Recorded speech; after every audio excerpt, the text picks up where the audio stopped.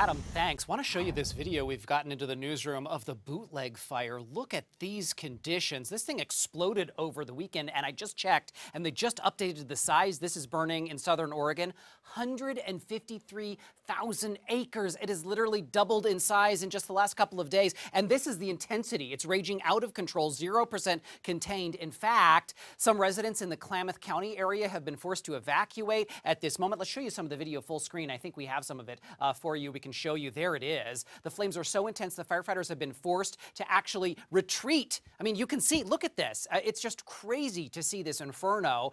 More firefighters are now being deployed to the line as well. So at this moment, trying to figure out what exactly happened, but the weather not cooperating as well. Just intensely burning fires there in the Klamath Falls area in southern Oregon.